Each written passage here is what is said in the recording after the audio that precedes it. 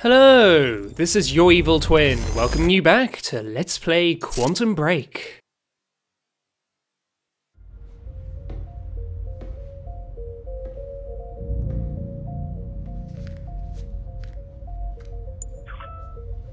My name is Paul Serene. I founded Monarch Solutions 17 years ago with a very clear purpose. There are those who would question my actions. I'm recording this as a final statement of vindication, a testimony of how things came to be. I've always been devoted to my mission. Never deterred from my goal, no matter the sacrifice. Because I've seen where this leads. I've seen where it all ends.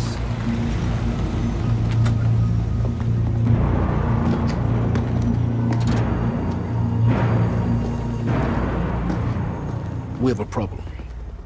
No word from Jack Joyce's transport. It should have arrived here by now. We may have a traitor on the inside.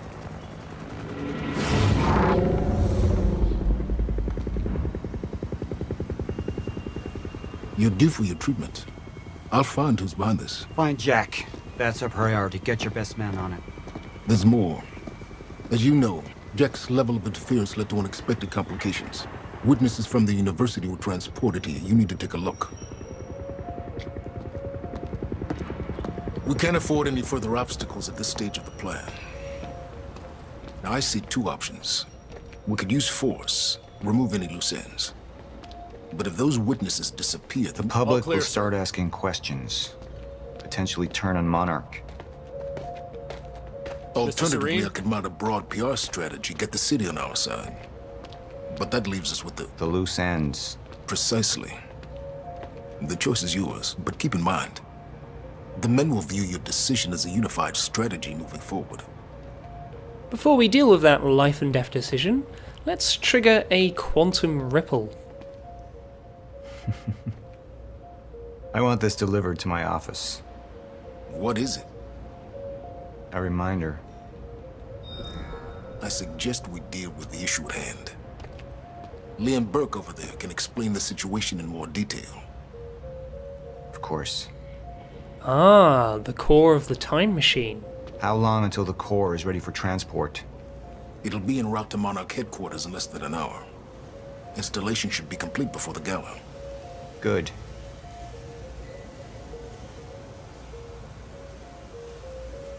Here we have the first of two narrative objects. Jack would never understand the necessity of what I'd done. It wasn't the death William deserved, but his knowledge posed too great a risk to our plan. The dossier says that William proposed the existence of the chronon field at age 19, and he actually invented a prototype time machine. So you'd think that keeping Will alive would be a priority, that he'd be essential in dealing with the fracture in time. But it also says that he had a history of erratic behaviour, likely due to an undiagnosed schizophreniform disorder, and an unknown female source warned him about the fracture, and he might have knowledge of Monarch chronon-related operations as well. And most importantly, it says that he will refuse to accept the inevitability of the end of time, which may lead to unpredictable behaviour. And that's why Paul killed him. He didn't want an erratic genius undermining Monarch's plan. It's interesting to note that the text here isn't the same as what's actually written on the image of the dossier with the photo. The image seems to be an updated front page that now lists Will as deceased. It mentions that Monarch had security details following Will, who found out that he had a main workshop at the Riverport shipyard and a secret workshop somewhere else. Paul, the men are waiting for your input. In the novel, Quantum Break Zero State, Martin Hatch is a bit pissed off at Paul for killing Will. He thinks that keeping him alive would have been worth the risk. You hear about the library? Serene brought down the whole building just to take out that geek. Stone cold, man. Talk about making a point. Shh, he's listening. You only get to hear that if you hang around looking at stuff for a while. It was the first time I'd visited the Ground Zero operation in ages. The location I'd arrived in when I went 17 years back in time. The location where my fate was sealed 6 years ago. The area has coloured zones for different levels of chronon radiation exposure. Paul says that this is where he arrived when he went 17 years back in time, but he also says that his fate was sealed here 6 years ago. What happened then? We had Jack in custody, but I was starting to witness visions from the future which made it clear that could change very soon. The dossier on Jack says that after the death of his parents, he raised himself in his teenage years. And he ended up getting a criminal record for grand theft auto, simple assault, and attempt to rob or steal. And then when he went abroad, one of the countries he went to was Laos in Southeast Asia, where he received training in light and heavy firearms. In 2015, he was arrested on weapons charges. So it seems that Jack, the supposed hero of the game, has been involved in some rather shady stuff. Also, Monarch knew that Jack would be chronon enabled and have time powers. In fact, the novel explains that's why Jack is of particular interest. Besides the fact that Jack and Paul used to be friends, Jack and Paul are the only people known to have developed these sorts of powers. The dossier says Jack has no knowledge of Monarch operations, so I guess that's why they don't consider him to be a danger to their plans. He has powers, but he doesn't know anything about what's going on. However, Monarch weren't counting on Jack using powers within a few minutes of the experiment. They thought that at first he would only have low-level chronon abilities, and those powers weren't predicted to manifest until 2 hours after the fracture. So the Monarch security forces got a bit of a nasty surprise. Sir. Who is this? Amy Ferrero.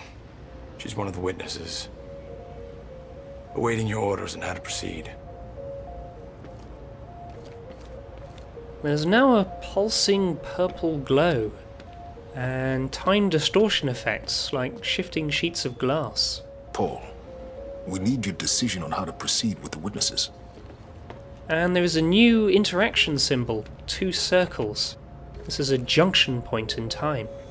My powers grew stronger, even as the Chronon syndrome worsened. I could choose a path that would become the actual future, but it wasn't optional. The moment wouldn't end until I made up my mind. Now we get to make a decision that will steer the stories of both the game and the live-action show. Paul's time vision will allow us to see premonitions of 2 possible futures. Paul isn't able to see everything that will happen, but he can see enough to let us make an educated guess as to what the results of each choice will be. Any potential threats to our plan need to be erased. Wait! Monarch would take a hardline approach. Crush all obstacles, eliminate all witnesses. It would be harsh. But I had made hard choices for the greater good before. I dug through the area and I found everything I could on you, bro. This is messed up, man. I trusted Monarch. But the people of Riverport would turn against us. Our secrets would be safe, but the public would hate us, and Jack would gain new allies. Monarch's got no authority to stop you, and you tell that to everybody on that bridge.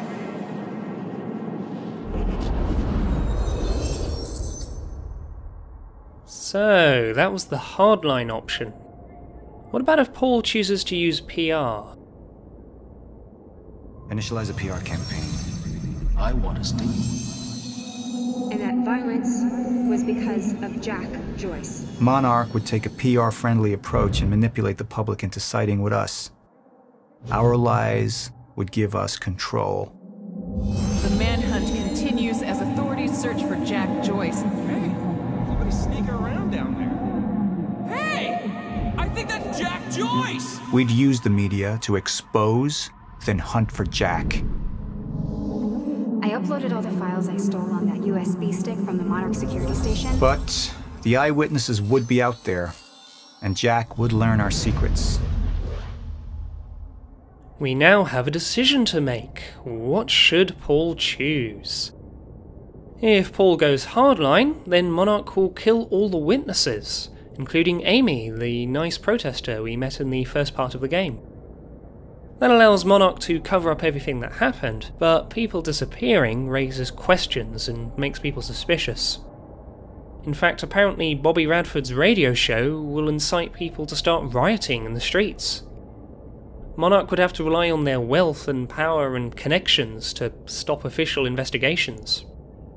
So at first glance, that hardline option seems a bit dumb. It's what you would expect from a cartoonishly evil megacorporation, like Umbrella in Resident Evil, Weyland-Yutani in Aliens, or Armacam in Fear. You'd think that the smarter option would be for Paul to choose the PR-friendly approach. That means Monarch will bribe or blackmail the witnesses and make them say that the university incident was caused by the anti-Monarch protest turning violent. They'll force Amy, the leader of the protest, to claim that it was actually Jack Joyce that blew up the library, that he was in charge and he's a terrorist with some crazed extremist agenda. What's more, Monarch will use their power and connections to get Bobby Radford taken off the air. That will actually change the radio shows for the rest of the game. Instead of Bobby Radford on the radio, we'll be listening to someone named Teresa Sedmak, who'll spread Monarch propaganda. Jack will become public enemy #1, and Monarch will seem like saviours. But there is a problem with the PR approach. As Martin Hatch pointed out, there will be loose ends. If Monarch's bribery or blackmail stops working, then the truth could come out. In fact, Paul's premonition shows that Jack and Amy will end up working together. She'll give him stolen Monarch files, and Jack will know exactly what Monarch are up to. If Paul chooses the hardline option, then there's no danger of that. Amy and the other witnesses will be dead and Monarch's secrets will be safe. The public will hate Monarch, but it will prevent Jack and the rest of the world from figuring out what's actually going on. So neither option is an obviously better choice. And of course, there's also the issue of whether we should even be trying to choose what seems best for Paul and Monarch solutions. Jack is the main character, we'll mostly be playing as him, so then the question is, what's better for Jack? People turning against Monarch, or learning Monarch's secrets at the cost of becoming a fugitive? Of course, at this particular moment, we're currently playing as Paul Serene. We're in his shoes and we're hearing his justifications for his actions, about how he spent 17 years coming up with a plan to deal with the fracture in time. So choosing the best option for Jack is a very gamey thing to do. It's a bit of metagaming for the best outcome. You could argue that instead we should embrace being Paul. We should have him choose whatever seems to be the most sensible option for him and for Monarch. And that's without bringing morality into it. Paul has already murdered Will. The hardline option means murdering even more people. So morally, the PR option is the nicer choice. Although it does mean manipulating the public and framing Jack. The final thing to bear in mind is that this choice will change who Jack will have as an ally. Paul's premonition showed that in the PR timeline, Jack will team up with Amy. So if you like Amy and you don't want to see her get killed, then that alone might be enough of a reason to choose the PR approach. On the other hand, Paul's premonition of the hardline timeline shows Jack teaming up with Nick, the taxi driver who dropped Jack off at the start of the game. He's a really funny character who has some great lines. He's actually a conspiracy theorist, but a really dumb conspiracy theorist. He does provide some help, but he has a lot of very confused ideas about what is going on. So if you think the game's a bit too grim and serious, then you might like to choose the hardline timeline to add a bit of comic relief. So now's the time for you, the viewers, to vote for which option Paul Serene should choose. In the long run, it won't really matter too much which choice wins the vote, because for each part of the game I'll also do bonus footage showing how things can go differently. But this vote will decide which will be the canonical choice for the main playthrough. If you're watching this video within the first week of me releasing it, then you should now see a YouTube poll card that you can use to place your vote. The options to click on should appear on the video itself. It should work if you're watching YouTube on a computer, or on the YouTube app on most phones and tablets, as long as you're logged into a YouTube account. It's a bit experimental, but I'm hoping that for 90% of viewers this will be a really convenient way to vote. However, it might not work if you're watching YouTube on a smart TV or games console, or the built-in web browser on some phones and tablets, such as Safari on an iPhone or Amazon Silk on an Amazon Fire tablet. The same goes for if this video has been shared on Facebook and you're watching within Facebook's web browser on a phone. You'll need to choose the option to actually open the video in the YouTube app. So please do let me know if you can't see the poll or if you're having some other trouble voting. Of course, if you're watching this video weeks or months or years later, well, then the vote will have already finished. Once you've voted in the poll, it's also fun if you leave a comment or forum post about which option you voted for and why. Are you role-playing as Paul Serene and going with what seems like the smarter choice for Monarch solutions? Or are you choosing what you think is best for Jack? Or is your vote based on which character you'd like to see Jack ally with, Amy or Nick? Or maybe your choice is based on which radio show you'd like to listen to. Do you want to listen to more of Bobby Radford? Or do you want to get him off the air and listen to Teresa Sedmak's Monarch propaganda? The radio show hosts play different music as well. Or maybe it's because you've already played the game and you'd like to see the Let's Play go differently to what you chose in your own playthrough. Or perhaps some completely different reason. It'll be really interesting to see why people make their choices. And if you leave a comment or a post, you might be able to sway someone else who's on the fence and struggling with the decision. Next time we'll see the outcome of that choice, and we'll be watching the first episode of the Quantum Break live action show. Your decision will change what happens in the show, and then in the rest of the game as well. Thanks for watching, thanks for voting, and be sure to join me next time.